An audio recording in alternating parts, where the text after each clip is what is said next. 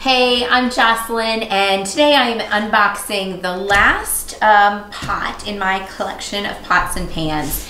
It's taken me a long time to build this collection because good pots and pans are not cheap. And I really think that the basic tools in your repertoire, like your pots and pans and your knives, are some of the most important things. So I have taken time, saved up money, and bought really good stuff.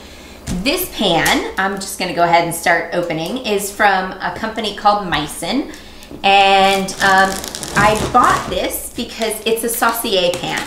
And it's like a saucepan, but it's a little bit different, and you'll see why after I get it open. But this is the last one in my collection, and I'm pretty excited about it. So we'll pop it open and see what we've got. Oh good, 2 boxes for one. This is a 3-quart saucier, and I know they have different sizes. I don't remember what the other ones were. I bought this one because I have a 2-quart saucepan, and I kind of figured it would be nice to have something just a little bit bigger than that for some of my sauces and things. So just pop these open. Hopefully it'll come out of the box. All right. So here it is. Okay, so as you can see with this pan, with this pot, it's like a normal saucepan, but it has rounded sides. So the reason you want rounded sides, if anybody's ever made sauces of any sort in a squared off pan, it's really hard to get into that little corner. So with a spoon or a whisk, it's a lot easier in something that's rounded on the edges. So this is rounded.